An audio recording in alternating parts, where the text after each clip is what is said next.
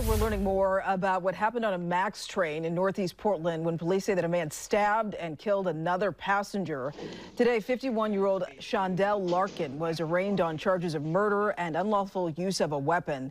Police say they were called to the 82nd Avenue MAX station just after 6 o'clock on Friday night.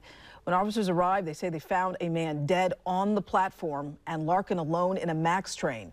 According to court documents, surveillance video showed Larkin repeatedly stabbing the victim on board the train without provocation. The documents say that during an interview that Larkin told investigators voices he heard made him believe the victim was going to kill him. So far, the victim has not been identified. Members